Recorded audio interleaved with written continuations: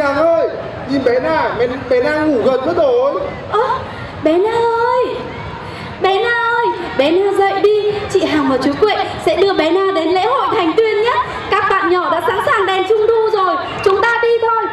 Đi nhé bé Na nhé. Đi. Đây này bé Na ơi, nhiều lắm bé Na ơi. Bé Na ơi, có nhiều đèn ông sao chưa này? Thấy chưa? Đẹp không?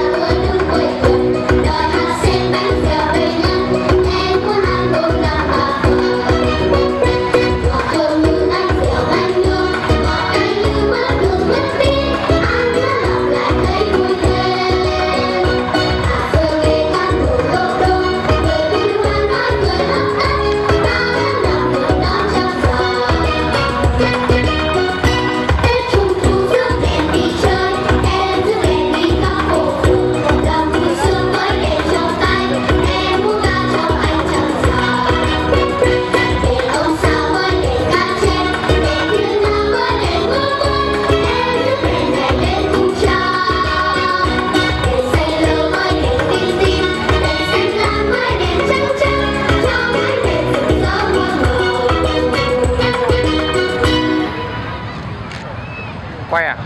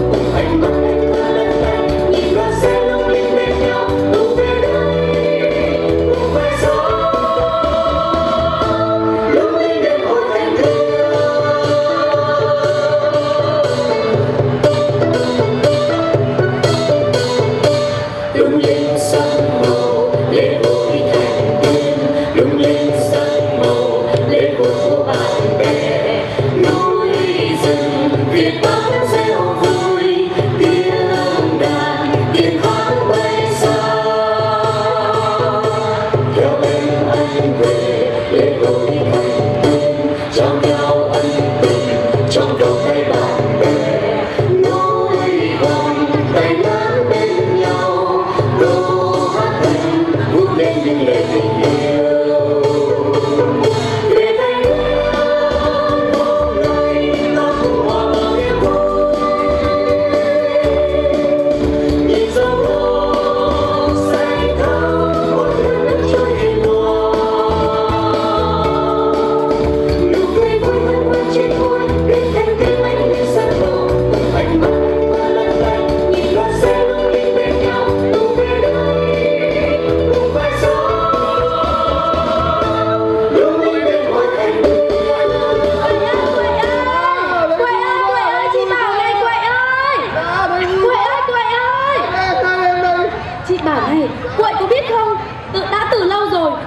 trở thành điểm đến hấp dẫn với tất cả các du khách trong và ngoài nước mỗi dịp Trung thu về đấy. Ui thế á?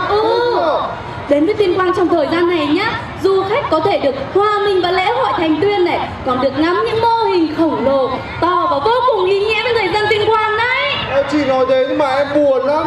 Sao lại buồn? Trung thu năm nào em cũng chỉ được thưởng cái đèn lồng bé tí, bánh trung thu bé tí. Đâu anh như các bạn ở Tuyên Quang à, em ơi, người dân Tuyên Quang làm cho họ những mô hình siêu to khổng lồ vô cùng đẹp luôn á, em biết ở đây không? Đặc biệt hơn nhá, các bạn nhỏ Thành Tuyên nhá còn được Đảng và Nhà nước này, ban lãnh đạo của tỉnh này dành tặng cho những phần quà vô cùng ý nghĩa cho những bạn có hoàn cảnh khó khăn này, nhưng các bạn đã rất là chăm ngoan đấy. Ôi, thích quá. Chị bảo này, bây giờ chúng mình sẽ mời MC Lê Anh ra đây để buổi lễ trao tặng cho các bạn nhỏ ấy được bắt đầu nhá. Chúng mình gọi đi, các em ơi, chúng mình gọi anh Lê Anh ra đi. Anh Lê Anh ơi! Đây, Lê Anh ra đây. Xin chào chị Hằng Nga và chú Cuội. Ôi, thế là lâu lắm mới gặp được lại nhau rồi. Xin chào Hằng Nga nhé. Trời ơi, 1000 năm qua rồi mà Hằng Nga vẫn cứ xinh đẹp như thế này. Và chú Cuội, sao bỗng nhiên lâu nay em lại trở nên siêu to khổng lồ thế này? À, tại là em chăm tập thể dục thể thao á. Ôi, thế là các bạn nhỏ Tuyên Quang và cả nước nhé, nếu các bạn chăm tập thể dục thể thao thì sẽ giống chú Cuội, sẽ trở thành những chàng trai cường tráng như thế này. Bây giờ thì hãy cùng với Lê Anh chúng ta cảm ơn chị Hằng Nga và chú Cuội trong phần mở đầu chương trình hôm nay.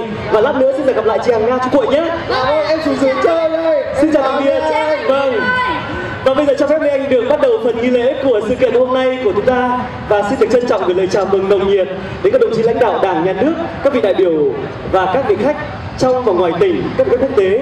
Đặc biệt là gửi lời chào mừng nồng nhiệt đến rất nhiều những em nhỏ đang có mặt tại quảng trường Nguyễn Tất Thành, thành phố Tuyên Quang, tỉnh Tuyên Quang. Những em nhỏ đang ngồi trên máy thu hình của chúng tôi để cùng thưởng thức chương trình Lễ hội Trăng rằm đêm nay.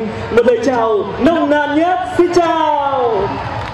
Thưa quý vị và các bạn, các em thân mến, ngày hôm nay tại thành phố Tuyên Quang tươi đẹp tưng bừng nhộn nhịp, lung linh sắc màu, tỉnh Tuyên Quang tổ chức đêm hội Thành Tuyên năm 2019.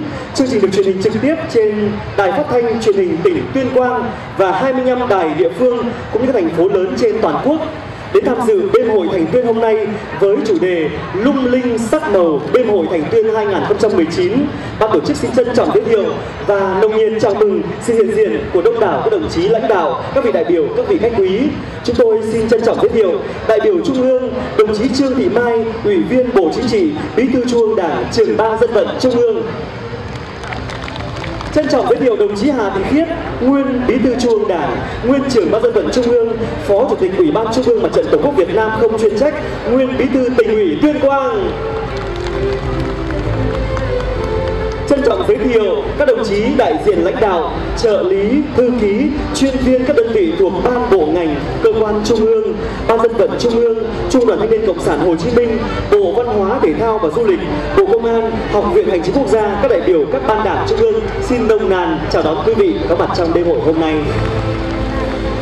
Thưa quý vị, đại biểu quốc tế, ban tổ chức xin trân trọng giới thiệu ngài Lucas Michel, Phó Đại sứ quán Cộng hòa Séc tại Việt Nam. Đồng chí Bua Sòn Nỉ Buôn Thong, Phó Bí thư, Phó tỉnh trưởng tỉnh Siêng Khoảng, Cộng hòa Dân chủ Nhân dân Lào. Trân trọng giới thiệu đại biểu Đại sứ quán Cộng hòa Italia tại Việt Nam, đại diện một số tổ chức phi chính phủ nước ngoài có quan hệ hợp tác với tỉnh Tuyên Quang, Cơ quan Hợp tác Quốc tế Nhật Bản, Tổ chức xúc tiến thương mại Nhật Bản, Cơ quan Hợp tác Quốc tế Hàn Quốc, Tổ chức Good Neighbor International, GNI Hàn Quốc, Tổ chức World Vision International, WVI Mỹ, Tổ chức Room to Read Mỹ, Tổ chức Church World Service, CWS của Mỹ. Chúng ta cùng nồng nhiệt chào đón. Đại biểu các tỉnh, thành phố trân trọng giới thiệu đại diện lãnh đạo Sở Văn hóa, Thể thao và Du lịch, Sở Văn hóa, Thể thao các tỉnh, thành phố Hà Nội, Nam Định, Hưng Yên, Phú Thọ, Bắc Ninh, Thanh Hóa, Tây Ninh, Thừa Thiên Huế, Sơn La, Đắk Nông. Chúng ta cùng nồng nhiệt chào đón. Đại biểu tỉnh Tuyên Quang, ban tổ chức xin trân trọng giới thiệu đồng chí Chẩu Văn Lâm, Ủy viên Ban chấp hành Trung ương Đảng, Bí thư Tỉnh ủy, Trưởng đoàn đại biểu Quốc hội tỉnh Tuyên Quang. Đồng chí Nguyễn Sáng Vang, nguyên Ủy viên Ban chấp hành Trung ương Đảng, nguyên Phó Chủ nhiệm Ủy ban Kiểm tra Trung ương, nguyên Bí thư Tỉnh ủy, nguyên Chủ tịch Hội đồng Nhân dân tỉnh, nguyên Trưởng đoàn đại biểu Quốc hội tỉnh Tuyên Quang. Đồng chí Nguyễn Hồng Thắng, Phó Bí thư Thường trực Tỉnh ủy. Đồng chí Ngụy Văn Thần, nguyên Phó Bí thư Thường trực Tỉnh ủy. Đồng chí Nguyễn Hữu Hoan, nguyên Phó Bí thư Thường trực Tỉnh ủy. Đồng chí Phạm Minh Huấn, Phó Bí thư Tỉnh ủy, Chủ tịch Ủy ban nhân dân tỉnh Tuyên Quang. Đồng chí Hà Phúc Bình, nguyên Phó Bí thư Tỉnh ủy, nguyên Chủ tịch Ủy ban nhân dân tỉnh. Đồng chí Nguyễn Văn Sơn, Ủy viên Ban Thường vụ Tỉnh ủy, Chủ tịch Hội đồng Nhân dân tỉnh. Đồng chí Nguyễn Hưng Vượng, Ủy viên Ban chấp hành Đảng bộ tỉnh, Chủ tịch Ủy ban Mặt trận Tổ quốc tỉnh.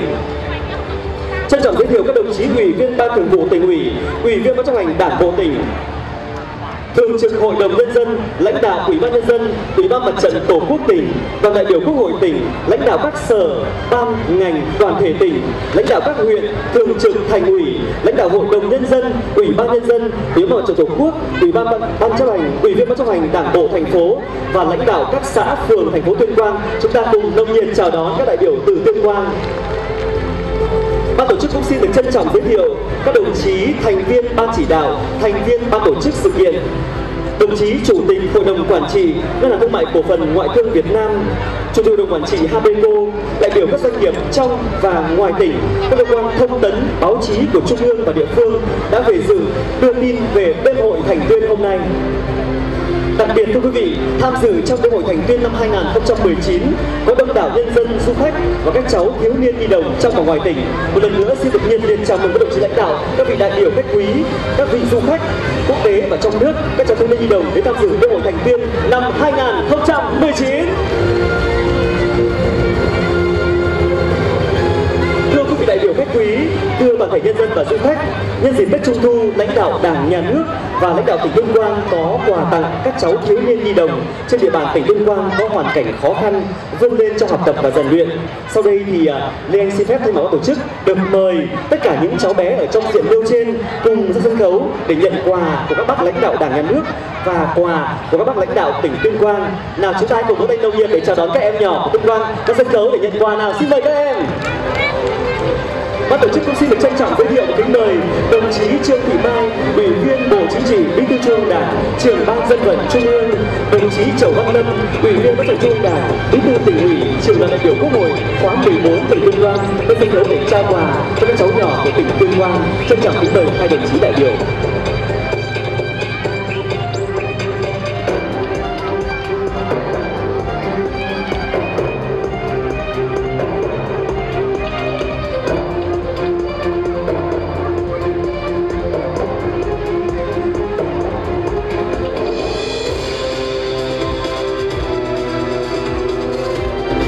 Trên sân khấu là các em nhỏ trong sắc màu đa sắc của cộng đồng các dân tộc tỉnh Tuyên Quang. Các em nhỏ này đều là các em học sinh nghèo vượt khó, các em thiếu nhi đạt thành tích học tập tốt tiêu biểu trên địa bàn tỉnh Tuyên Quang trong năm học vừa qua. Được đón nhận món quà của đại diện lãnh đạo Đảng, Nhà nước, đại diện lãnh đạo Đảng và chính quyền của tỉnh Tuyên Quang trong dịp Trung thu năm nay 2019.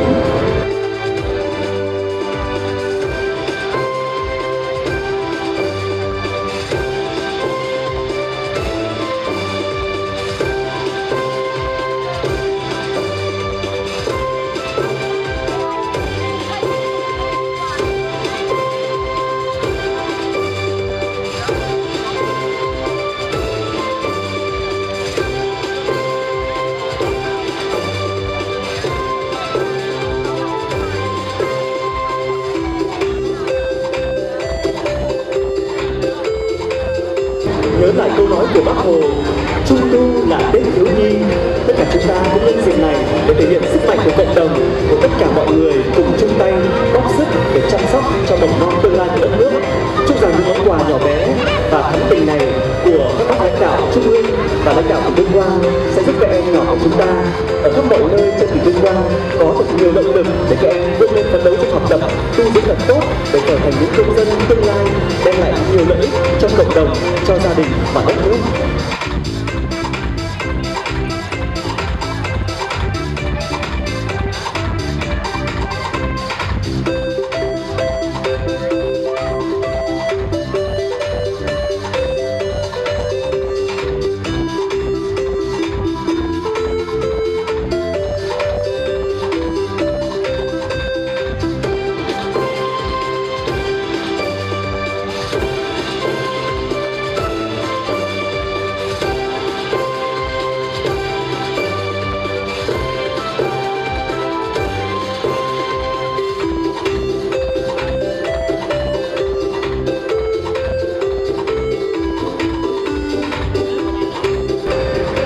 Bây giờ xin mời đồng chí Trương Thị Mai và đồng chí Chẩu Văn Lâm tiếp tục trao quà các em nhỏ ở hàng thứ hai của chúng ta.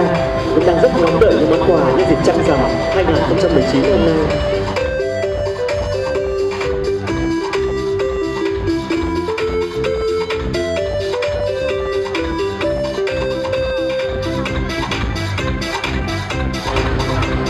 Và chỉ trong ít phút nữa thôi, tất cả chúng ta có mặt tại quảng trường Nguyễn Tất Thành, thành phố Tuyên Quang của tỉnh Tuyên Quang sẽ cùng với khán giả cả nước đến với chương trình nghệ thuật lung linh sắc màu Lễ Hội Thành Tuyên 2019 với sự tham gia của tất cả những người dân của tỉnh Tuyên Quang thân yêu trong những mô hình, những chuyến xe thật nhiều màu sắc và nhiều thông điệp.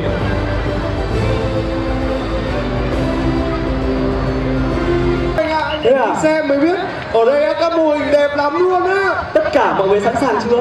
Em sẵn sàng lắm rồi, mọi người sẵn sàng lắm rồi. Sẵn sàng lắm rồi anh ạ. Chị Hằng Nga cũng sẵn sàng rồi. Vâng ạ. Bây giờ thì anh Lê Anh này, chị Hằng Nga này và chú Cuội sẽ đồng hành với các em nhỏ của tỉnh Tuyên Quang và cả nước, cũng như tất cả các vị đại biểu, các vị du khách quốc tế và trong nước. Chúng ta cùng bắt đầu phần diễu hành của đêm ngày hôm nay nhé, để cùng xem là những mô hình nào, những hình ảnh nào và những thông điệp nào được truyền tải trong không gian của lung linh sắc màu Lễ Hội Thành Tuyên 2019. Bây giờ xin mời chú Cuội này, chị Hằng cùng anh Lê Anh và quý vị, chúng ta đến ngược 3, 2, 1 bắt đầu nhé. Chuẩn bị.